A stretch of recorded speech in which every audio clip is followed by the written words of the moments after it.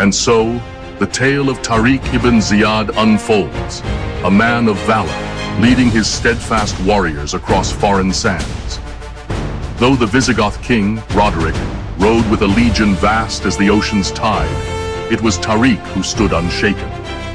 His soldiers, outnumbered yet fierce, moved like the desert wind, swift, silent, and unstoppable. Every swing of his sword carved their names into the annals of history. But Roderick, fearing defeat, turned his heart from faith. With words of dread and malice, he bent the forces of nature, and the heavens themselves darkened at his command. The wind howled, not as the breath of God, but as the wail of ancient, forsaken powers. Lightning danced, and the storm tore the earth asunder, sparing no soul, friend or foe.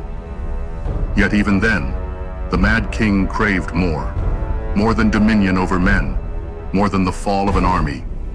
In his blasphemous hunger, Roderick summoned forth giants from forgotten lore, the Nephilim, towering beasts of shadow and hunger, their eyes burning with a cruel fire, their steps shaking the earth.